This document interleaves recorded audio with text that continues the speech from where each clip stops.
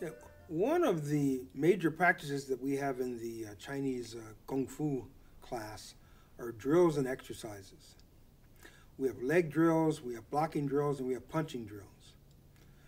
Now, these exercises are actually Northern Shaolin training drills, and the purpose of the drills are to teach prerequisite skills necessary to then access the rest of the art in terms of the forms, the hand forms, the weapon forms, and the animal forms. Now, forms tend to do a move once, and then you go into the next move, and the next move, and the next move. They don't, per se, cultivate deep levels of skill that only happen when a movement is repeated in a rhythmic way over and over and over.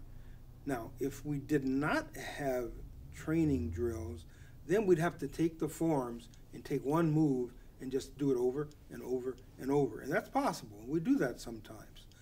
We particularly do that in our Tai Chi classes, by the way. But in Kung Fu, they have structured it in such a way through these leg drills, blocking drills, and punching drills that the energetic memory and signature and actual level of vibration, energetic vibration, is cultivated through the practice, the repetitive practice of a move over and over and over. That creates a vibration, an energetic vibration. And that energetic vibration becomes the signature pattern of information and energy that is necessary to do more advanced training, such as the hand forms, weapon forms, or animal forms correctly. They literally create an internal resonance in the body and a cellular memory that then can be accessed automatically without thought and plugged into the rest of the system at higher and higher levels. And so a person who doesn't have good fundamentals, good basics, which comes from leg work, standing in the stances, it comes from practicing movement and breathing through things like Qigong and what we call silk weaver's exercise, kind of, again, a moving breathing exercise.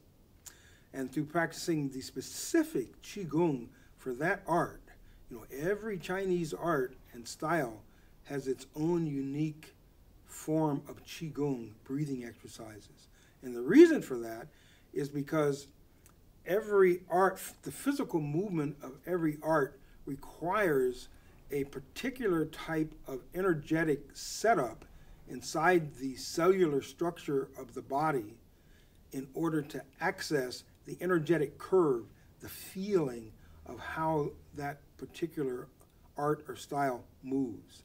And without all of the preparation, without all those fundamentals, it would be like trying to get into a car and drive it and you never took any lessons.